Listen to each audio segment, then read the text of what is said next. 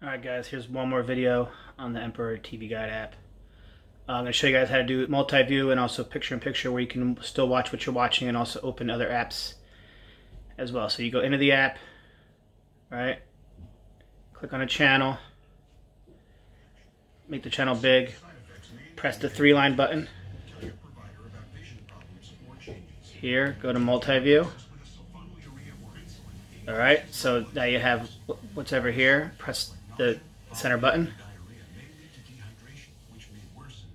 Add a screen. And you can go through your TV guide here. And you can add any other screen and you can watch them both at the same time. You can toggle back and forth in between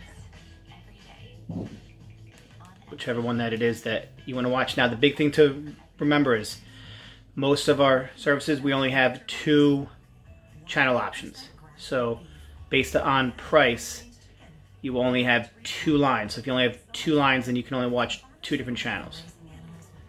So if you press back to exit, you're back here to just one. Press the 3-line button again. You can go over to picture-in-picture.